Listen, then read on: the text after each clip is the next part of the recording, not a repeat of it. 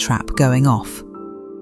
But here's where ants stop being little insects and start being a whole strategy team.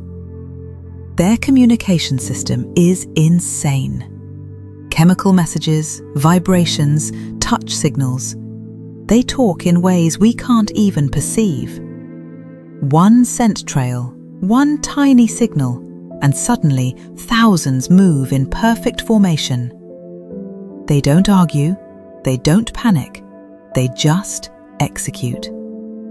Now, their vision isn't like ours, but it's perfect for what they do. Their compound eyes detect movement instantly, catching the tiniest shifts you'd never notice.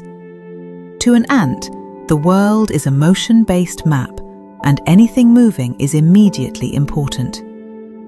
And their bodies? They're survival machines.